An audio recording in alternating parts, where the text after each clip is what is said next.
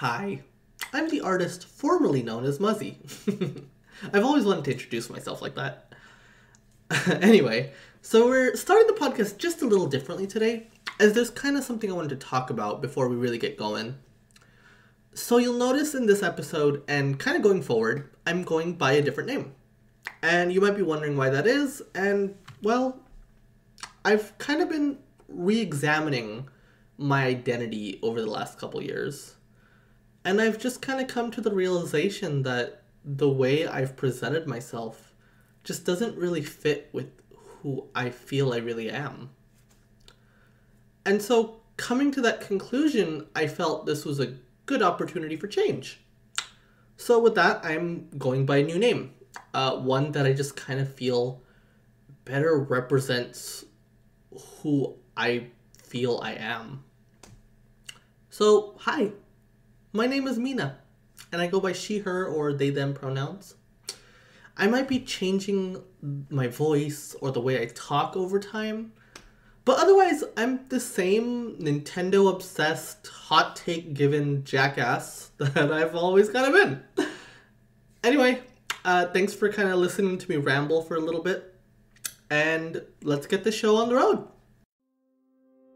Hello everyone, welcome to Up Supercast, the only podcast on the internet where we're all broke because of GameStop. I'm Will, and joining me this week, Brandon. No, I'm not. Saf. Why did I short these stocks? Ills. I am literally a bankrupt hedge fund. And Mina. I can afford a Switch Pro now. Oh, well, bad news. You're gonna invest it. You'll be able to get more out of it while you wait. That is... how's everyone doing this week? Well... Good. Yeah, we've moved past the GameStop saga. There's other things going on now in video games. Thank goodness. I was already sick of it. Because you know what I love more than people making money? Corporations making money. Hell yeah. Corporations are people. What are you talking about? They are, my friend. That is we had a lot of quarterly earnings reports from people this week, right? From Nintendo and Sony primarily, right? Before we get into numbers, which I will mostly allow Mina to do because it's her passion. There was a couple of little things we learned. Top line from Sony, they don't go into game sales, so not as much for them. They sold 4.5 million consoles for PS5s, right? Had their biggest earnings quarter ever, right? Because they were selling PS4s and PS5s, right? And they make money from PSN especially. But the one thing they did reveal is they are selling the PS5 at a loss right now. They're told investors, which lying to investors gets you in a lot of legal trouble. So they're not fibbing, which is interesting because obviously we talked a lot about the price of these consoles coming in at launch, right? And there was a lot of talk about, will PlayStation 5 be more expensive because of all the stuff? And clearly Sony looked and said, well, we are just willing to take the loss to have it be basically probably the same as the Series X, right? I kind of assumed we already knew it was selling at a loss, but... Yeah, I mean, like, we had everyone had assumed that both of these consoles would come in taking a loss because that's usually how it goes. Like, Nintendo is the anomaly there, where Nintendo tries to have profitability from day one, but Wii U excluded. But otherwise, I mean, this is the norm, right? PS3 took a big loss. I mean, PS3 was ridiculous, but PS4 even took a small loss at the start of the hardware. Xbox One, 360, PS2, you know, this is just how it goes. Do we have a sense of how much they're losing on each PS5 versus, you know, how much they lost on eeach PS4, 3? Not really, but I mean, I wouldn't think it's that much more, I guess. Yeah, I don't know. They only said the manufacturing costs were higher than the price point they set it as. That's sort of all that they said. Gotcha. But they did also confirm, Microsoft said they did the same thing last week. Hey, don't expect these things to be on store shelves in any major way for at least until the past June. Right? So, Brandon, good luck. Yeah, whatever. 4.5 million units, by the way, for context, is the same that the PS4 shipped in November to December 2013. So this had roughly the same launch that the PS4 did, which is kind of interesting. Obviously, Could've been better. both were supply constrained big time at launch. PS5 seems even more so, but than even PS4 was. But I mean, I think it is interesting because clearly there's some sort of constraint, because I would have expected a fairly bigger launch than the PS4, to be honest. Well, I imagine that has to do with COVID. Yeah. Of course, yeah. That's what I'm saying, though. It seems like, clearly because of COVID, like, things are different. Manufacturing is clearly not the same. And I was still just a little surprised, though, that, it feels like, and it obviously they could have launched, had it not been for COVID. Clearly the demand is there where this could have been an even bigger launch, right? Mm-hmm. Yeah. So it's just a little shocking that it was like just the same as PS4. Yeah. I think this one is not official, but there's been people that work in sales that have sort of leaked this. That Xbox cleared 3 million for Series X, but didn't clear 3.5 million in the similar time frame, right? So, like, PS5, they sold more, right? I don't know if that includes Series S. That might be the difference maker. Who knows? But It does. I think it's very interesting to look at essentially where Sony goes from here, because obviously, like I said, if they don't have things till June, right, that is a Wii length sort of scarcity, right? And with that, sometimes there's almost this like feeding frenzy, right? Because it's known that it's hard to get, you have people working even harder to get it, right? Which sort of feeds into the process. So, I mean, we'll see if by holiday of this year, if you can buy one of those things reasonably, right? But yeah, like you said, COVID plus the fact that they're going with that SSD was not being mass manufactured before this thing was put into production. Probably both factored in here. Mina, tell us about Nintendo. What are they getting up to? What are they getting up to? I wasn't done with PlayStation, believe it or not. Oh, okay. I apologize. How about it? They did have the highest, the biggest quarter ever in terms of revenue for video games ever in the history of the entire industry of any company, which is pretty crazy. Clearly, PlayStation is doing very hot right now, especially PSN. A lot of people buying games, a lot of people buying V-Bucks, That is the thing, right? Is like, we talk about how they sell at a loss, right? The reason they're able to is because they make so much money for being a platform holder, I imagine the increased MSRP of PS5 games also definitely helps in that regard. Yeah. I bet a lot of people bought accessories on the PS5 because your launch buyers are probably whales. It's funny that it feels like the state of the industry keeps ramping up, because I feel like you said this, like, we had the best year ever. Nintendo had the best year ever, or quarter ever for their company. Like, I feel like that was weeks ago that you said that.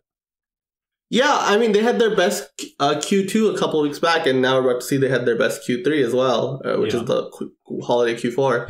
And I mean, I think this year in particular, or I guess last year, I mean, COVID-19, right? That's the big X factor. Obviously, and that's not to attribute the entire success of the industry to that, right? Last year. Obviously, we had big things. We had new hardware. We had a unprecedented success in a game like Animal Crossing, right?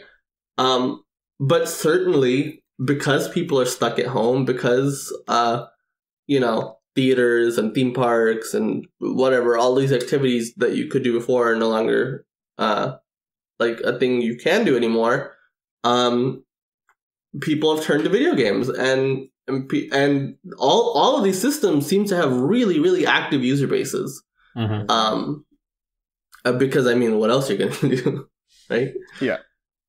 But I can't help but feel like people, yes, this is the COVID bump for sure, right?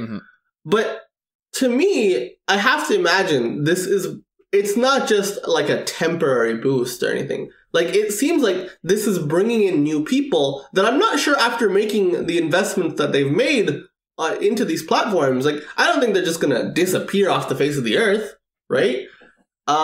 And so I think clearly, no matter how it came about, I think the industry is expanding. I think more people are getting into video games than ever, right? And I think that's fascinating in of itself. Yeah.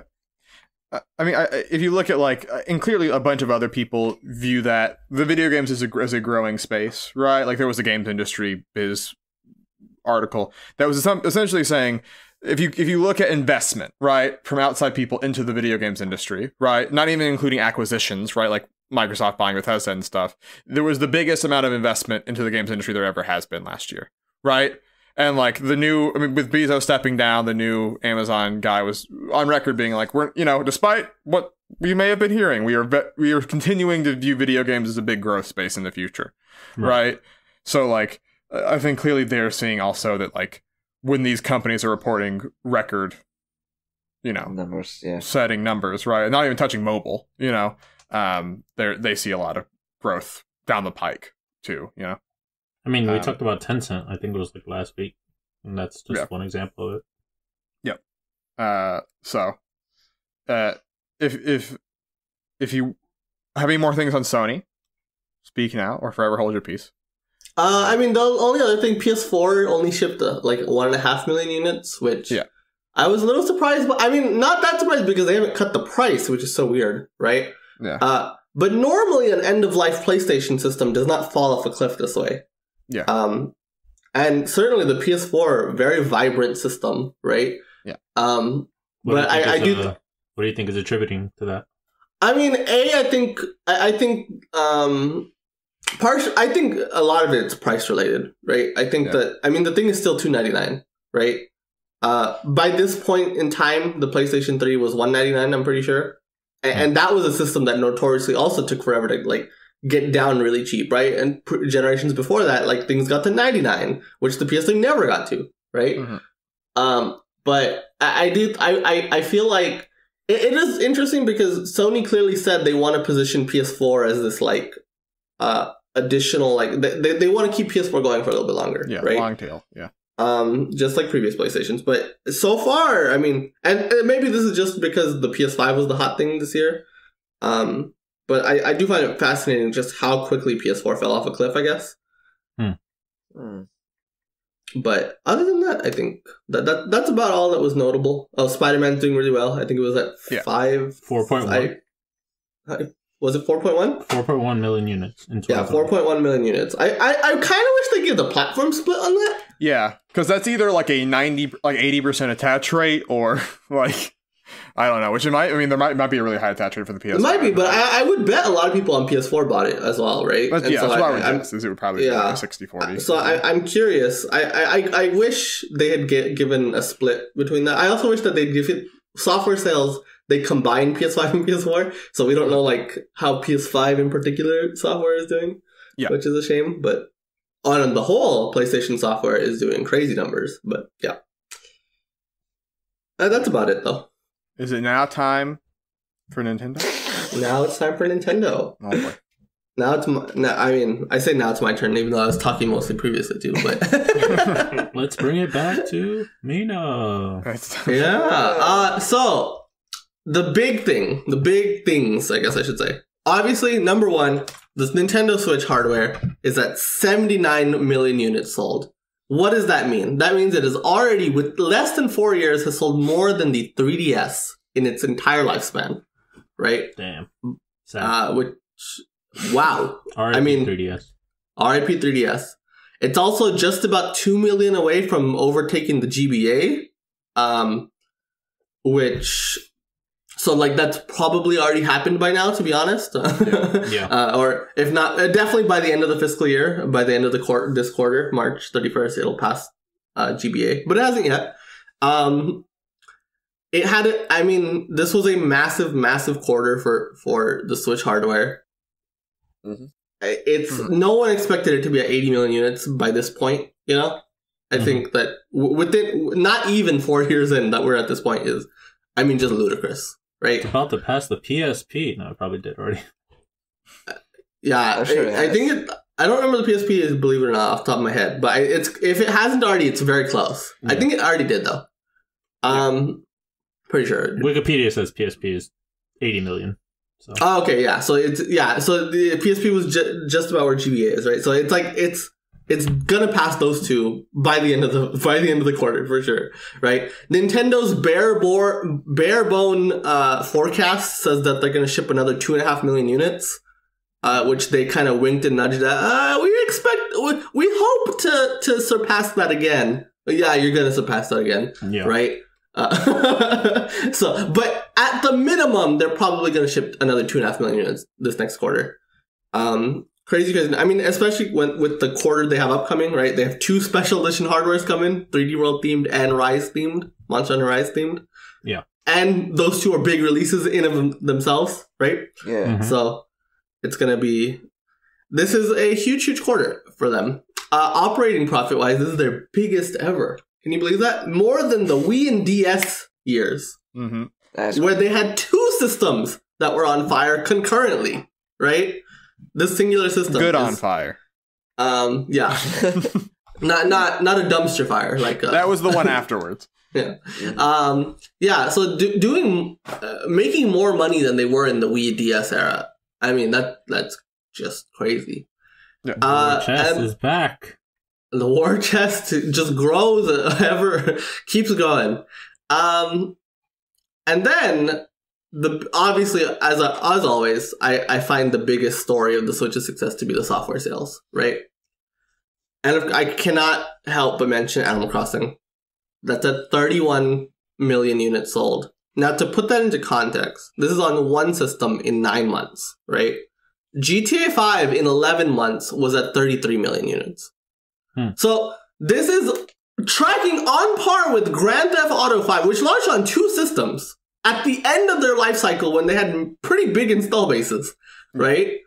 Obviously, GTA 5, the number it reached, Animal Crossing will never reach, right? The next gen really something into the stratosphere. Because GTA 5 came to 3 more platforms, because it also came to PC, right?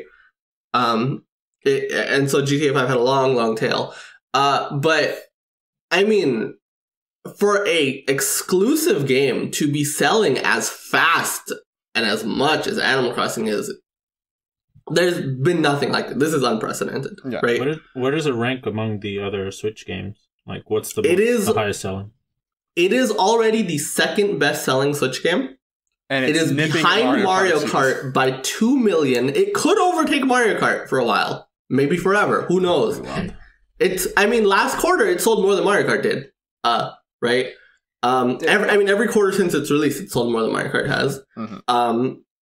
But it is close to passing Mario Kart. This might become the best-selling Switch game. Would you have expected that of Animal Crossing? No. Nope. No, and here we are, right? I mean, it is ridiculous. Animal Crossing, this is a game that, I have always contended Animal Crossing on the Switch was always destined to be big. Because it has been big for a while on the DS and 3DS, right?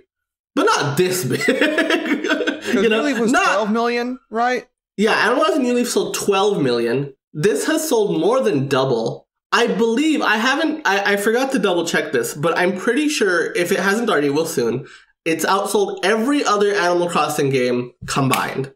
Yeah, I think it has.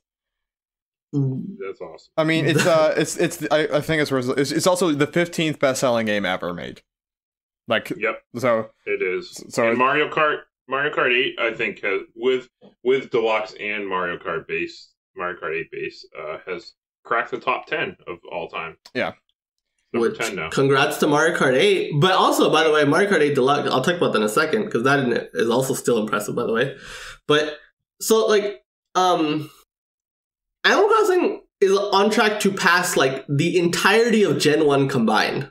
Pokemon Gen 1, I should say.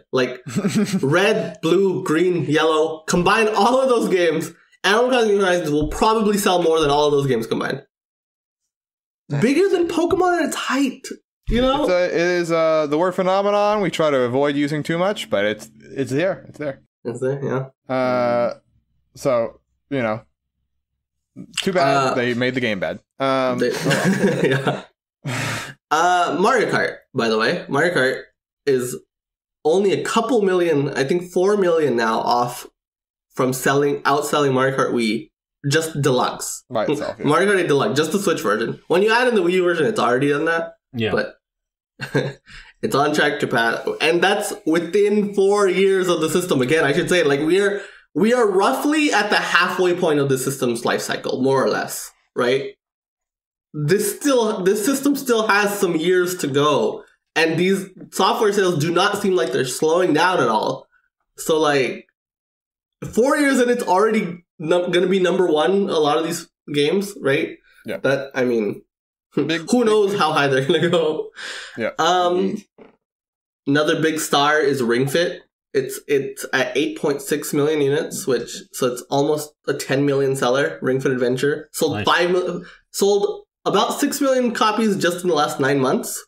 So clearly, both the pandemic boost and them actually being able to produce this thing more.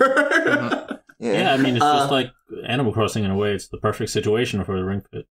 Yeah, absolutely, right? Like, you can't go to a gym, right? And Ring Fit is a great product by all means, right? And I think people are taking note of that. And I wonder, do you guys... So, a big story of the Switch, surprising to some people, has been just how much better the regular Switch has done than the Lite, right? Despite the Lite being $100 cheaper. How much do you guys think Ring Fit has to do with that? Probably a good amount. Not a lot. Not like overall. Yeah, probably not like most, or even like a lot of like I mean like a good chunk. But like I think Ring Fit probably has a fair bit to do with it, though, right? Yeah, I mean, once you know that you don't have that option anymore, then you kind of get scared of buying the Lite at that point. You don't know what other games might come along that you only need. You need to detach the Joy-Cons for. Yeah, exactly right. The thing was this Lite. I always assumed that the Lite was more targeted for a younger demographic than what the Ring Fit would be targeted towards. Oh, sure. Yeah, I mean, I'm sure that's probably true. I'm sure the Lite probably is more of a... I mean, they started up their goal for the Lite was to be like the younger sibling console, right? Yeah. Like the second system, the third system in the family, right? So you have the main Switch that can do Ring Fit for everyone, right? Like Ring Fit's a game that very much everyone can sort of have their own profile and you can all work off of one copy, Yeah. So. Whereas the Lite, when the kids want to play Mario Kart in their bedroom by themselves, individually, right?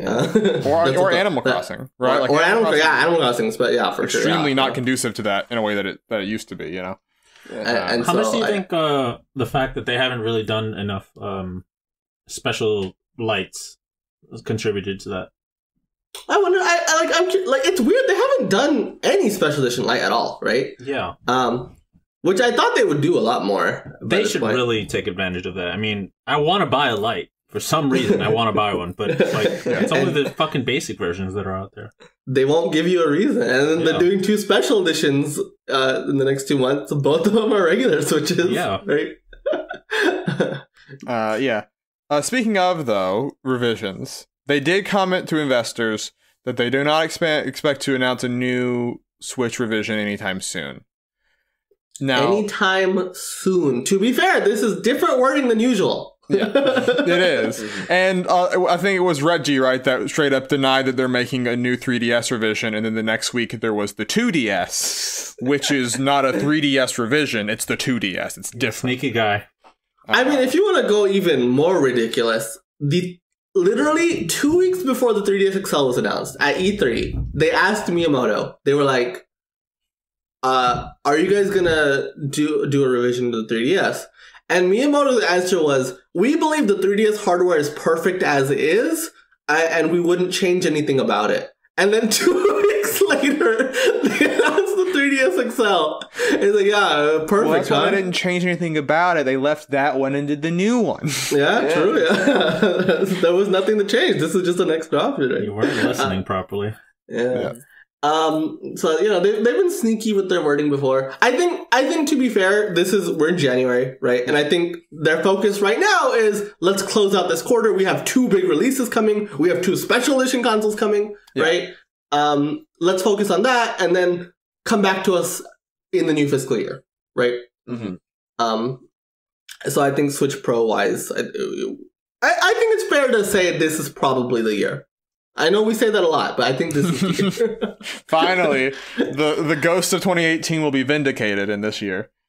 And then other quick highlights. Pikmin 3 Deluxe is already the best-selling Pikmin game.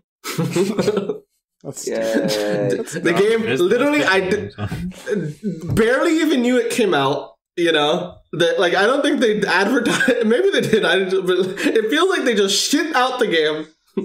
Immediately is the best-selling Pikmin game. Congrats to it. I don't know if I should be happy for Pikmin 3 Deluxe or be sad about the rest of the franchise. I mean, to be fair, like it sold about 2 million copies. It's going to sell even more than that, 3, maybe even higher, right? Which is a solid success by any stretch of the means. You know, I mean, like, you know, especially for a game like Pikmin that is not like really like, let's be honest, it's not like a mainstream like it's pretty game, niche, yeah, right? And so it's going to be firmly higher than a lot of other Nintendo games. So I think Pikmin's performance is very impressive. Hyrule Warriors Age of Calamity with Japan sold 3.5 million copies in a month and a half. That's already the best-selling Warriors game, best-selling Koei Tecmo game, probably. Yeah, it's probably past Fire Emblem at this point, right? Because that was the last best-selling one. Yeah, so it's like, you know, Koei Tecmo, they should be pretty happy about that one. You know, Origami King has passed 3 million, you know, and then, of course, Breath of the Wild keeps selling, Smash Ultimate keeps selling, Super fucking Mario Party keeps selling. What's it at now? 13.82 million copies. Almost 14 How million. close is it to doubling the next closest, right? Because what was 8 at? The next closest is, I think it's just below 10. I think it's like 9 something. And at the pace it's going, like it sells about 1 million copies every quarter. This fiscal year it's going to average a little more than that, actually. You know, I think that Super Mario Party may become the next 20 million seller on the system. I think that one is especially funny in 2020 because we say in like COVID people want to play games, right? But what are you doing if you're playing Mario Party by yourself, right? And that game has no online that you want to play, right? Yeah. So yeah, I mean, I assume it's good for families in COVID, I guess, and that's like, you play with your wife, play with the kids, whatever. Play with siblings. Successfully but social distance. It is funny though, like, you know, that is a game that like it just baffles that is boggling. You know, it's just ridiculous. All right, so I have a question. Yeah. Do you think Rise is going to sell more than World? I wish you didn't ask me this. Answer. Mina ate a lot of shit about World back in the day. I ate a lot of shit about World 3 years ago. I will say, I guess. I think I am more optimistic on Rise's potential than a lot of people. I think the X factor here is World will continue to sell well, right? I think Rise coming out, World's not going to stop selling, you know? So Lifetime, probably not. But I think launch aligned, I think Rise actually has the potential to sell better than World. Why? Because Japan alone, the increase from Monster Hunter World to Monster Hunter Rise in Japan is going to be big, right? We're going to go from about less than 3.5 to probably 5 million copies. I could be wrong. Monster Hunter has never broken 5 million copies in Japan so far. But the previous record holder is Monster Hunter Portable 3rd. So it's been a while, right? at 4.8. But like the Switch, the state of Switch software, especially in Japan, and the state, like every single franchise that was on 3DS has done astronomically better on the Switch, right?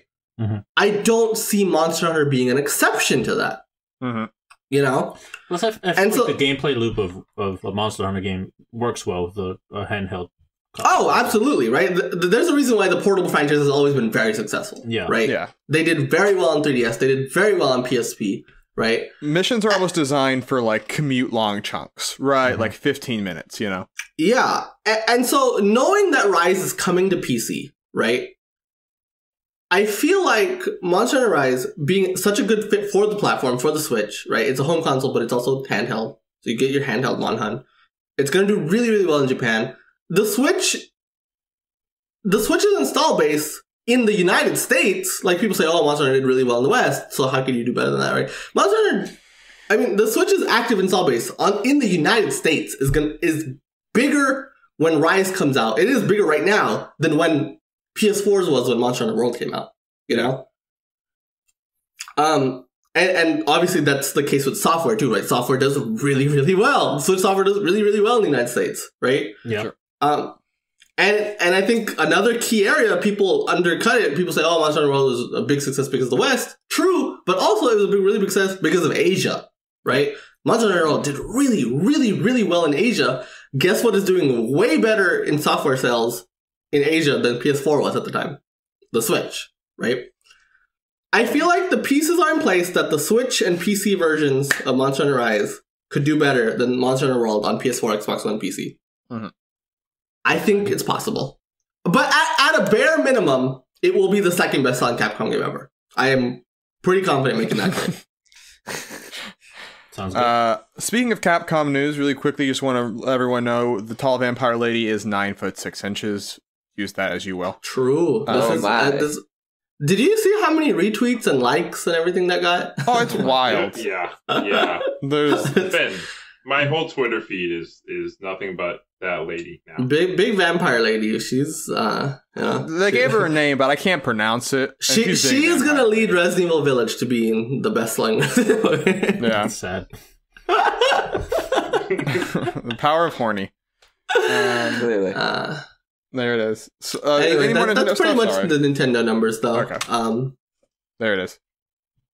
Big quarter. big. A lot to get. Clearly, they did a lot. Sorry. Real quick things. So, Smash Ultimate, Breath of the Wild, Mario Odyssey, and Pokemon Sword and Shield all passed 20 million units in the last quarter. Oh. So, congratulations. They're all doing together. That's the first Pokemon since Gold and Silver. Yep. First Pokemon since Gold and Silver to reach that milestone. Yep. There it is. Moving on from those, there's one more bit of business. Actually, there's a couple more pieces of business. Gearbox is being acquired by... what's the name of the company? Embracer Group, who own THQ Nordic. They own Koch Media.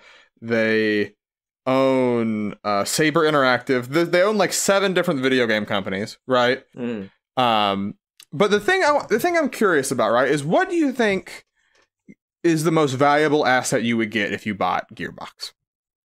Borderlands.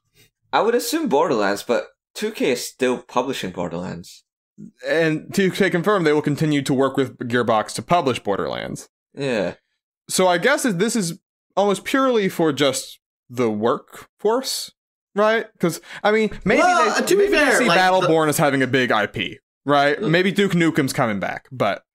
Well, I imagine that despite 2K publishing Borderlands, they'll get it. Assuredly, Gearbox makes a lot of money from it. Yes. Right? Yeah. And so now that money will go to Embracer Group. Even if they're not publishing it, they're still going to make a shit ton of money off of Borderlands. I'm very curious how the Borderlands movie factors into that, like money cut wise, because that's happening. I forgot they were making a movie. Kevin Hart's going to be Roland. Yeah. Because I think Embracer Group invested enough for them to fund projects for the next 6 years. So it's definitely going to be interesting to see like what sort of new projects or ideas Gearbox will come up with. Well, and worth noting, Gearbox is also a publishing house, right? Yeah. So like they publish random games like I think Bulletstorm ? Yes, they did. Yeah, they did. Yeah. Godfall. Right. Yeah. So they are a publishing house in there is value there. Yeah. I've said that word too many times in this podcast.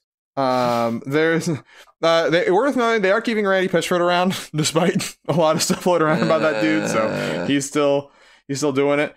And then also speaking of Battleborn, you know, it closed down a couple of days ago. You missed your chance to get on the MOBA esports inspired hero shooter looter action. So you can no longer even play the single player of that game. Yeah. Wow. I thought that game was dead already, like a long time ago. They announced that the servers were still up. Yeah. They announced a year ago that but the servers are finally dead now. You cannot play any.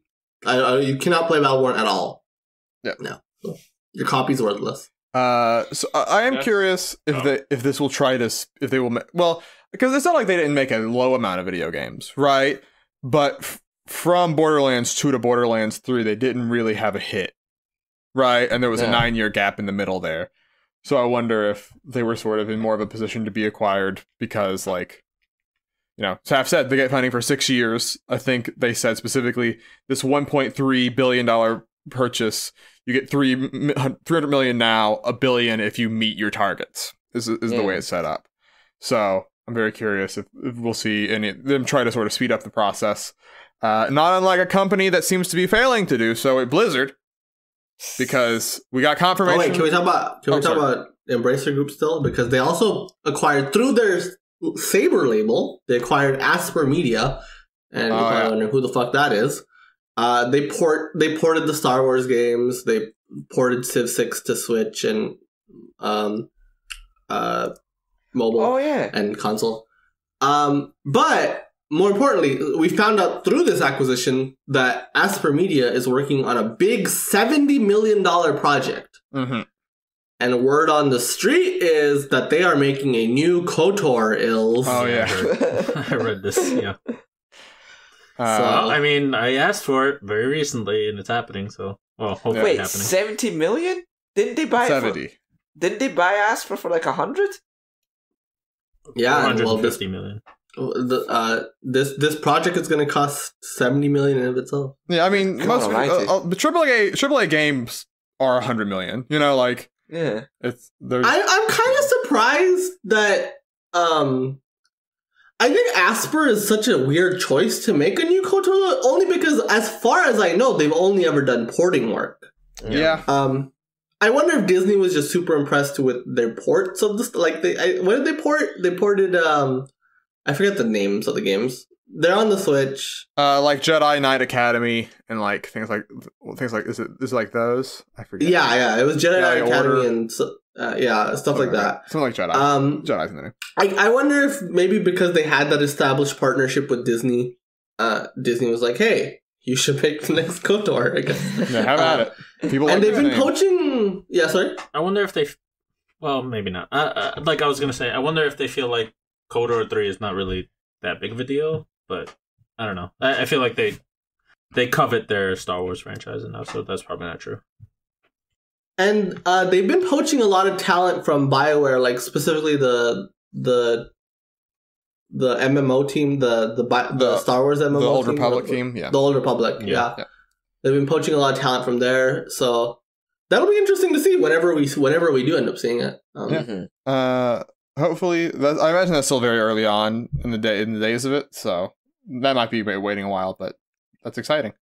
Yeah, been waiting my whole life.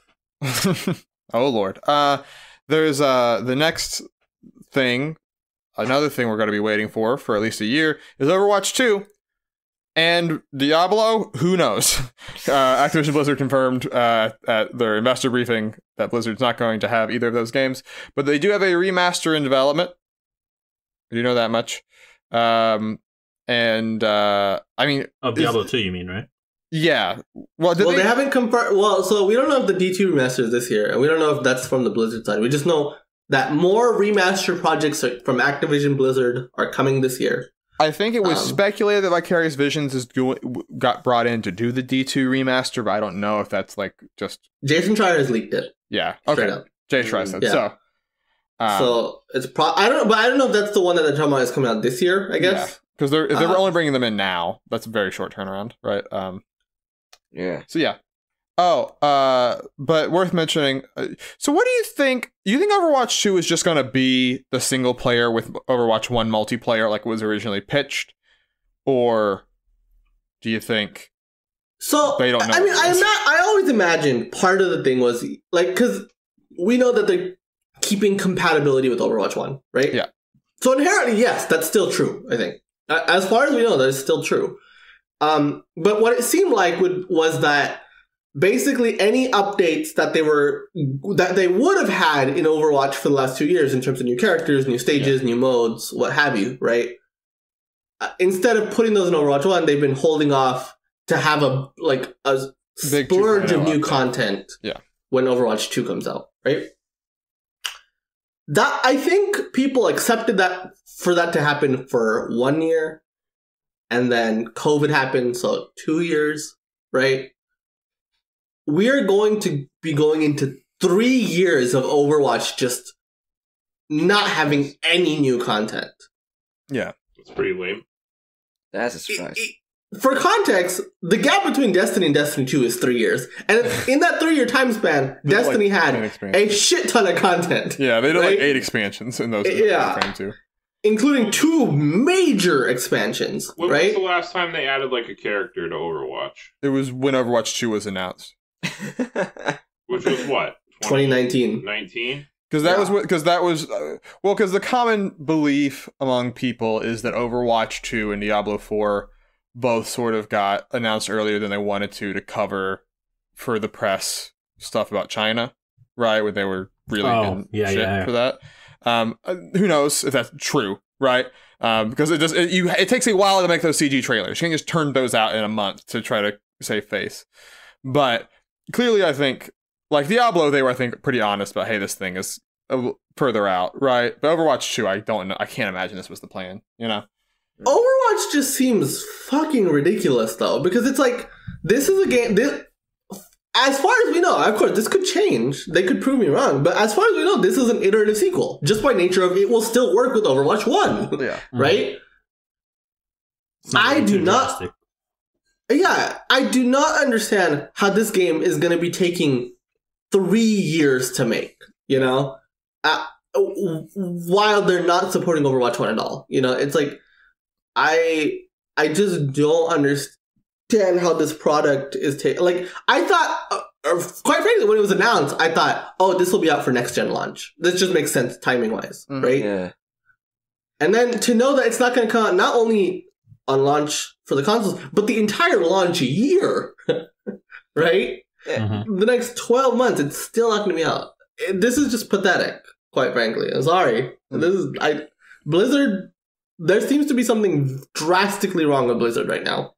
Because they also had a lot of talent flight in the last couple of years too, right? So I wonder if those are tied together, right? Like if that thing of like, you know, people say like the Blizzard of WoW is not the Blizzard of Overwatch, right? But like the Blizzard of 2021 might not even be 2015 Blizzard, you know? Like it's very fraught, I feel like, right now. Yeah, it makes me think as though, like, the length of time they've taken, it's like, it's one of those red flags. It's like, maybe they're going to go through a different direction to what they originally stated that they wanted to. Like, with, like, Destiny and Destiny 2. Like, it raises that red flag for me in terms of, like, maybe that's not working and they're just going to start from scratch or, like, take this to a completely different direction than what they've initially promised us. Which is, I don't know how to... I mean, and I'm curious because we know since... When did we first hear the rumbles about Activision getting more involved in Blizzard? I feel like it's been at least a year, maybe more than that. Yeah, but like after Overwatch 2, around that time, right? Yeah, I think it was definitely before the Overwatch 2 announcement. For sure it was. So it was at least in sometime in 2019 at the latest. And so it's just like, you know, so it's like I wonder how many of these old dogs are just unable to learn a new trick in terms of putting out games at a quick pace, right? Like Blizzard was one of those that was like, we're going to take as much time as we want, you know, where like suddenly it's like, no, you can't. We need you to have something with one of your IPs out every year, right? Which is why we're going to suck in Vicarious Visions because you can't do the remaster, right? We're going to do this, we're going to do that, right? Like we're going to sort of, through bits and pieces, make a Frankenstein's Blizzard that can fit the model we want you to work in, you know? Yeah. I mean, that was always the direction we assumed they were going to go when they got acquired by Activision. Or merged with Activision or whatever, because Blizzard was always this prestige studio that, you know, did what they wanted to do, and it's not like that anymore.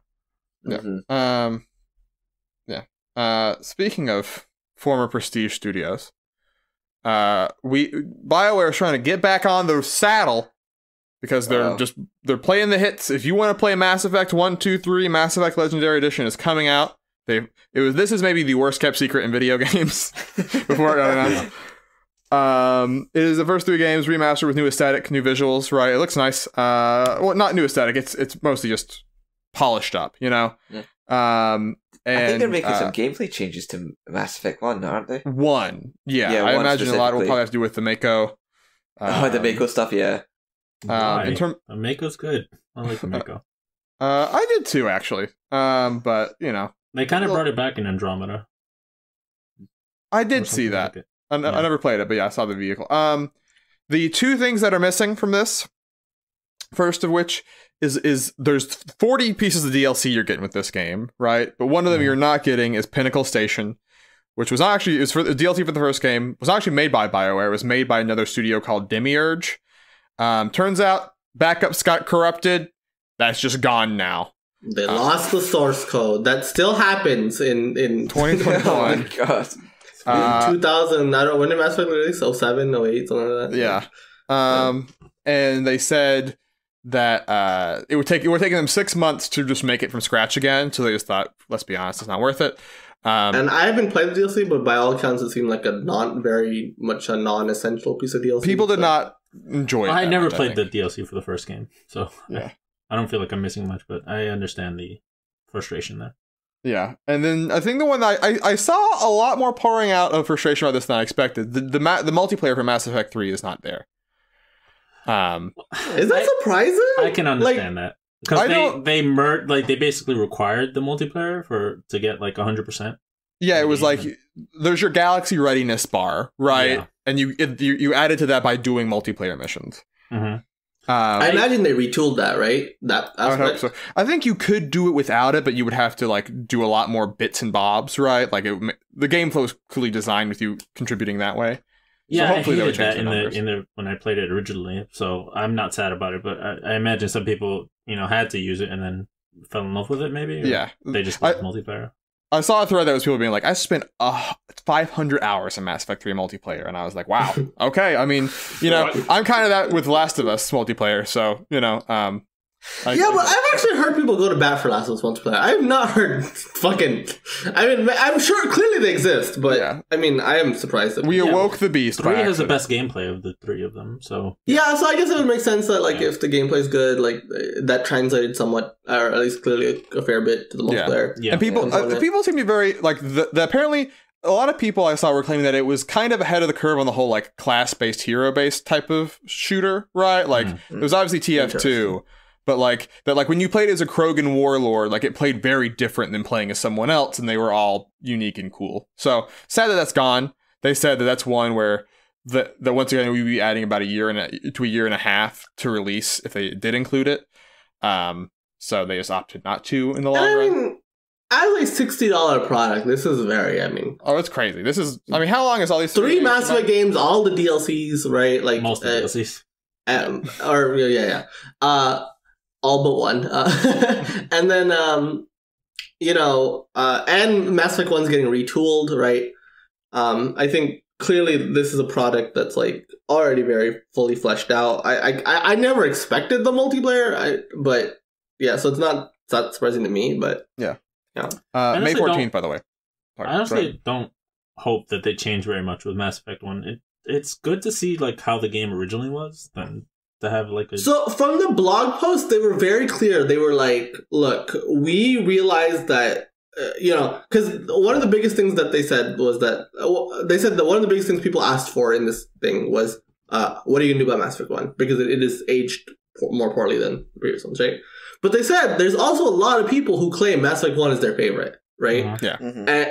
And so they were like, when redoing it, like, treading that line between modernizing it but not getting rid of what makes people like Mass Effect 1 so much, right? That was very hard to do, and so it actually strays more towards keeping the original, right? Yeah. The things they retooled are, they said, they were like, we changed how the camera controls, we made the gunplay feel a little bit better, right? Stuff like that, but it seems to be like tweaks, not like we're not cutting game changers, That's heartening then. I mean, the one thing I would have wanted changed was that the loading screens were shortened, but Hopefully, not hanging out in the elevator for as long. Yeah, exactly. Yeah. And that is something that they pointed out. Actually, they said that the elevator scenes are only like 15 seconds now versus a minute before, and you can skip them. I assume that's a next gen feature, skipping the cutscene, but yeah, or an SSD feature. But and they said that so they'd improve aiming controls, they'd improve weapon balance, sound effects, just like input, right? So like just the game feel. So like it, and then they changed squad behavior, cover behavior, and cameras. So it's tweaks, right? It's not game changing, but it just makes the game play better. And I think that's totally fine. Yeah. And I have to say, we've dunked on BioWare a lot to introduce the segment. But all their messaging on this in particular, I think, has been very good and honest, right? Like, I think there's some companies when you sort of cut content, you sort of have the instinct to be like, well, we view the additions we've made as, really worth it, and blah, blah, blah, right? Where, like, for these things that were getting cut, they were very clear, like, we wanted them to, we get it, but here's the reasoning we had behind it. And I think most people say, you know what, that's fair, actually, right? Like, I understand why you made these decisions, even if they are disappointed. So, like, good on them, right? Extremely the opposite tone of, like, Anthem, in the build-up to that. So, good job. Who's a master of messaging? Who? Phil Harrison and the team at Stadia, who announced this week, hey, our first parties, we're shutting down the initiative to do first-party Stadia games. Seemingly a couple of developers found out literally on Twitter. So good. Love that. So they said currently the plan for Stadia is that their claim is they want to continue to strengthen third-party relationships and get games on Stadia through that way, and they want to shop around the tech of Stadia for people to utilize for their own games, right? So I don't know how that manifests. Because I know that, like, for, like, Resident Evil Cloud Edition around Switch, they're, like, using someone else's proprietary technology, right? Yeah. So I wonder if like, that's their sort of end goal. I'm not really clear. But, killedbygoogle.com might be getting a new entry to it relatively soon. Yeah. It's not shocking or surprising, but yeah. So, yeah, it feels bad for people who lost their jobs, obviously, right? And Phil Harrison, once again, 3 for 3. PS3, Xbox One, Stadia. You can't ask for At this point, do we have to consider that he works for Nintendo this whole time? Yeah, he's a sleeper agent. He was a sleeper agent. He was an imposter. Or he works for Steam or something, Valve. Like, he's the last agent of Sega. No one's told him to stop his operation. I don't know. So that's a bummer, but there it is. Stadia is a shit-ass product. I mean, the funny thing is, it works really well. Yeah, right? Like, the tech behind it is good. But it is a shit-ass product in that, like, they don't offer any compelling reason for me to use the service, right? Like, the game library just isn't there. Like, it's like, you can't really use it that well on mobile yet, which I feel like is, like, the main reason you would want to use Stadia is to play on, like, a tablet or your phone, right? Yeah. And that functionality just isn't really there yet. Mm-hmm. Or I think they added it recently. I haven't even bothered, though, because it stopped caring. And it's like, Stadia Pro in particular is such a terrible value proposition. Like, it's $10 a month, and you get... It's essentially like PS Plus, where you get 2 games a month, right? And it's like... And you get 4K streaming, which, like, a lot of houses can even support. It's just like, it's just I don't know. People, I don't see the market for this. Like, it's just the only thing I think is, like, there is a small group of people that, like, did buy games on Stadia, right? And, like, we will sort of have that question of, like, what happens when Stadia shuts down, right? We asked when that started, and the answer, we might get an answer of in a year, which is, like, they probably just don't own those games anymore. That $60 you spent on that game. Oh, well. It wasn't real. Oh, well. That is, but it is real. Every day, every week, every moment of our lives. The list! The list! Follow along in the paste bin below, as every week we add a game to an ever-growing list of video games. I say it every week. but I keep saying it because people get confused by this. This is not the greatest games of all time. The fact that Sonic 06 is on this list should be a hint, right? Even though it's at the bottom. It is asking you these questions. When I bring up the list with people that I know and I talk about where I think is ranked, they're like, why is it in the hundreds? That game's bad. And it's like, you bring up the list with people you know online. People that, you know, shocking. This is not our secret. People are supposed to listen to this on some by some reason. Somehow it is out there. But we are so that is the thing, right? These are different games. We add a different game every week, right? We compare apples to oranges very often. We just did a re-rank, so some things have been moved around. Go listen on our Twitch or our YouTube to see what happened there. Last week, Brandon, you added Gato Roboto. This week, I believe it is Mina's turn. Heyo. What do you have? So I'm gonna do Ills a favor. Help pitch in towards his personal list. It's not my list. Well, you know, it's your project, I should say. I'm gonna add Splatoon 1. Okay. So I feel weird about adding this game because we have Splatoon 2 on the list. Yeah. And I think I don't think it's controversial to say Splatoon 2 is a better game in every regard, right? Yep. Maybe you could pinpoint to one or two, like, oh, I really like the loading screen jumping minigame. Yeah, Squid Jump. You know, I really liked using the map on the Wii U gamepad. Right? It's like I'm sure you did. You know, I'm sure you really cared about tick rates in the original. You know, I forgot about that. Well, sorry, Splatoon 2 is a better game, right? It is. But Kelly and Marie were better. But it's Splatoon 1. Like I mean, this is the start of the franchise, right? Yeah. Brand new IP on this failure of a console, and if it wasn't for this game, I would have stopped using my Wii U much earlier. Right? This game single-handedly kept me playing on that dumpster fire of a system for the next year, right? It also helped that it was like continuously updated throughout yes. Yeah. So like at launch, you could argue it was a little bit bare bones, right? Mm-hmm. But over time, this game became more feature filled. It became like they added a new mode. They added so many new stages, right? A lot of weapons.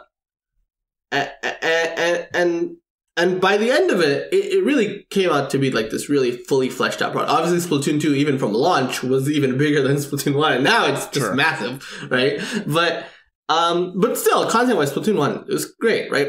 I think the one thing I would definitively...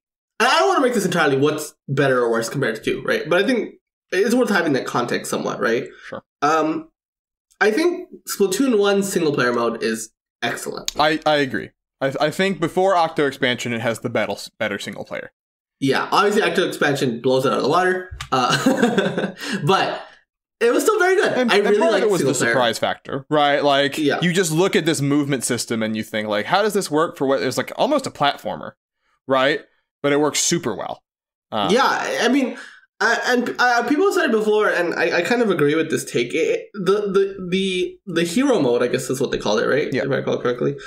It had a very like Mario Galaxy-esque level design behind it, where they would introduce an idea in a level, and then they would continue to ramp up how they use just that one idea throughout the level until you're just using it in really crazy ways, and then the next level just completely discards that and does something completely new, right? Much like Trash It before. Much like Trash It. And I that design ethos, whenever it's pulled off well, I love it. I always love that, right? Mm-hmm. And I think Splatoon 1 does that really well, right? And I think this game should get credit for establishing the baseline of what Splatoon is, right? Like, I think the whole concept, you shoot your gun, which acts as both, like, you know, in the main mode, it's not about killing each other necessarily, right? Obviously, it's good too. Okay. But the main concept is you want to paint the most ground in the turf war mode, right? And so I think the whole mechanic of you shoot your gun, and that both acts as like the environmental thing to help towards your main goal, right? But also, it's like it helps you keep control of that because you can swim through it faster. You turn into a squid and you swim through that ink, right? And that's also your reload function, right? And that loop of shooting, swimming, to refill. Sorry, go on. Well, I think it's a very interesting thing because I think I remember there was an interview with Miyamoto or someone, right? But a big focus they had with Mario is they want to see how much of a moveset can you get out of 3 buttons, basically. Right? And Splatoon has that same philosophy, right? Really, there's only 2 buttons you engage, 3 buttons, right? You jump, you dive, you shoot, right? And then sometimes you activate your super, right? By clicking on a stick or whatever, right? And so I think that it is a game that is incredibly accessible versus people that aren't first-person shooter or just shooter people in general, because there isn't that sort of you don't have to be dancing across the controller, right? And I think it just works really well. That's a challenge to make a shooter that works with 3 buttons, because you have to do a lot, but they made it work really well. Yeah, it works really well, right? And I think this game turned me into a fan of the genre to some extent, right? I appreciate it a lot more after playing this game. I actually feel like I can play to a somewhat reasonable degree. There's also the factor as well is that this game also benefits from the fact that it's the theme of it was very, very well done. It had this kind of 90s kind of musical style to it, which is absolutely fantastic. Well, it's funny because people compare 1 and 2 a lot, right? And a lot of people, especially when it launched, said Splatoon 2 is just a 1.5, right? But I think it is funny. I would say, going back, especially, I watched people playing Splatoon 1 a while back. It has a very almost Nickelodeon Guts style aesthetic, right? There's everything's really bright, right? Everything all their guns are very Super Soaker-esque, right? I think it is just, I think it's very charming, right? I think 2 is a little bit more modern, cool, right? Where it's more retro fun, So I agree. I think that it is funny. The aesthetics difference between 1 and 2 is actually quite staggering. If you it's a lot more than you would think, right? They do and this game has a very specific style to it, and that comes across in the music as well, right? Yeah. I think 2 leaned into hip hop culture a lot more. Yeah, sure. Whereas 1 is more I don't know how you describe it, but it's more. I don't know. I really more poppy. So, they literally said in a Splatoon 1 interview that from Splatoon 1 to Splatoon 2, the Inklings went from being kids to being teens, and I think that reflects in the aesthetic, right? I think that 1 is more kiddie, right? But I think that works, right? Especially for what is the first introduction to this world, right? Inkopolis is a fun place to just hang out in, right? The drawings are obviously super fun. It is a first-person shooter that even though there's not a world that you're exploring, right? You're just in this lobby and then going to levels, you very much feel like you have a vibe for how this world operates, right? And that's very hard to do with so little, but they did a great job. Yeah. Anyways. I know if 2 gets way better than Squid Sisters. So, I don't know where to rank this game, though, Because it's it should be below Splatoon 2, and I think by a decent amount, because I do think Splatoon 2 is just a far better game. I do. I personally. Yeah. I know there's people out there who prefer the first game. I think that 2 is just better in every regard. And yes, 1 introduced, all these things, but it's just, I don't know. I have no reason to go back to 1. Yeah. You know what I mean? Well, yeah. And I think that there are a lot of balance warts, in particular in 1 that got smoothed out in 2, right? This is just a experience thing, right? So I don't have hard data on this, right? But I feel in 2, there's a lot more times where I'm getting killed by something and I'm you know what? That's just they're using this weapon, right? Rather than man, this weapon is busted, So I think that it's just a much more well-balanced game. And the maps I think are generally there's a lot of interesting maps in 1, but I don't know if they're interesting but not necessarily good, And they also took a lot of the maps in 1 into 2, right? I don't even think 1 has that many exclusive maps left. And they alter a lot of them for 2, I think, to tighten up a lot of stuff, so. But even comparing it to, I think that those are still faults, Yeah, but it's still but it's like not like drastically the worst experience. Like, it's still a great game, right? It's just like, for sure. Yeah. I just wouldn't go back to it, I guess, right? All right, better or worse than Hotline Miami? Where's Hotline Miami? Give the number. 61. 61. Well, I was Do you looking want to into give my like, opinion? I was honestly looking around somewhere above general. 80. Above where? Above 80, like somewhere above 80. Like the 80, lowest okay. the lowest I can go is 80. Like I can't see anything lower, but anyway, somewhere above 80, I'm fine with. Better or worse than Sin and Punishment Star Successor? I would put it around the melee area. That is where my brain went as well. I was actually going to say that when I was looking at while you guys were talking. I was like, my first thought was just below Melee, maybe. Yeah, probably. I'd put it below. Yeah. Yeah. But I think it's better than above, Psychonauts. but I'm fine with putting it below Melee. But You know what? I'm okay with putting it above. Saf? Ilse, have you played this game, right, Ilse? I have not played this. Oh, you have not. Okay. I don't know if to be honest, okay, so my honest, above. like, I would want it above Brawl. I guess that's where I'm feeling right now, personally. Okay. I don't know I if was I gonna want say it above Pokemon Go. Psychonauts. To be honest with you. You don't want it above Psychonauts? Yeah, I don't want it above Psychonauts. I don't know if I. Yeah, I don't know if I feel. I haven't that played it's better Psychonauts, than so I can't. Psychonauts. But Psychonauts is a great game. Psychonauts is a great game, but I think that like the platforming in Psychonauts is mostly good, right? Mm-hmm. But I think that a lot of the other stuff is where it elevates, right? The ideas. Story I think Splatoon has really strong ideas and really solid gameplay, right? Like I think it's arguably it even has solid platforming. Yeah, that's true. That's my hot take. Is Splatoon single player is a platformer. I think you're not wrong. I doubt you're wrong. But I mean, yeah, sorry. Yeah, I doubt you're wrong. But I've been watching Melee clips, and I just, the game got a lot going for it.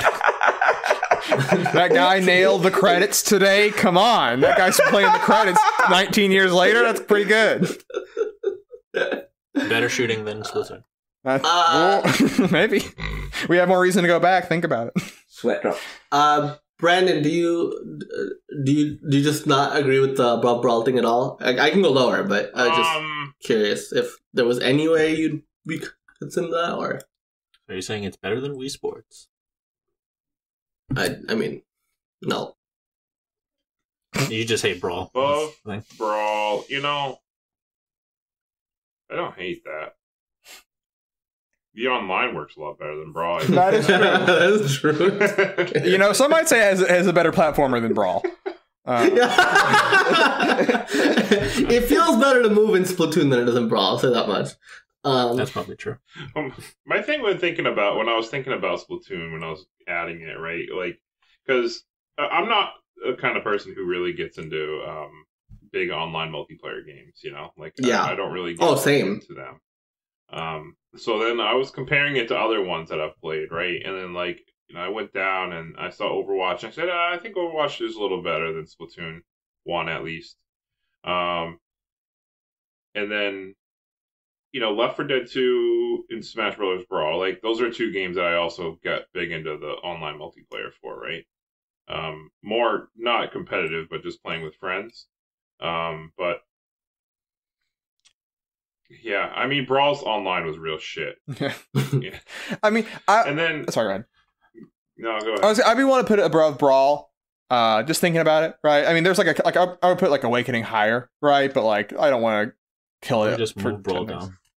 I guess to me, well, I also would put it above Left 4 Dead 2, to be fair. I might. Okay, cool. Yeah, and I think if my direct comparison to Brawl, the way I'm thinking of it, right? These are both games I would not go back to because they're sequels, right? Uh-huh. I think these are also both games that the one thing I would go back to for is the single player component, right? Sure. Yeah. I think Splatoon single player is better than Subspace, right? I think Subspace was funny. Subspace? I mean, that's the only reason I would go back to Brawl for, right? I have no fucking other reason to go back to Brawl. What about the coin launcher? That one's pretty fun. Yeah.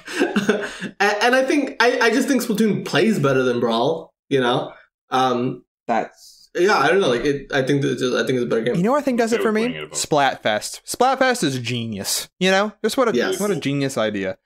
What a great idea it was. Yeah. SpongeBob versus Patrick. It happened in a Nintendo game, everybody. All right.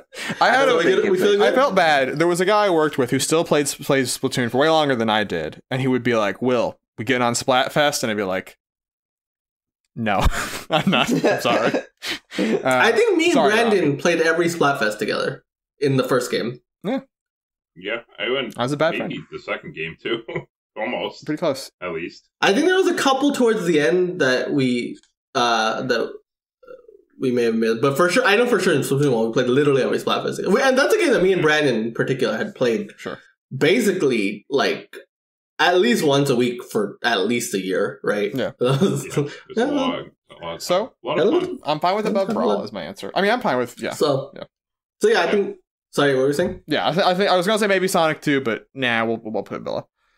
I mean, I would have put it above Sonic 2, but I just figured I'd lose that battle, but... Yeah, I put it below. Yeah. Put it below Sonic 2. Alright, that's fine. I'm not opposed to that. Alright. So there it is. Alright, 51. Splatoon 1.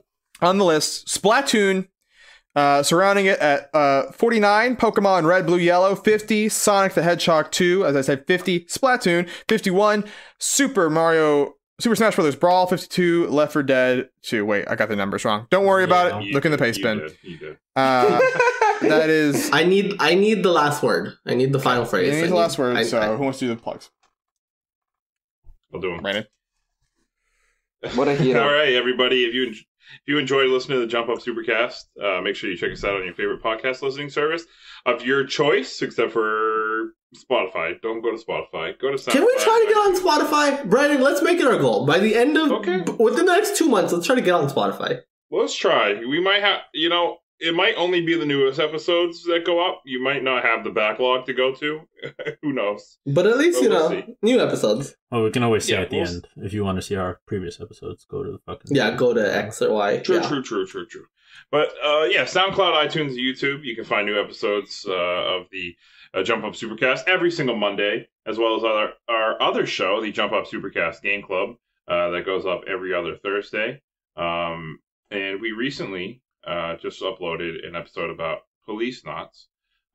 So if you want to hear us talk about that game, go ahead and check that out. And the next game we're playing right now is called The Last Story.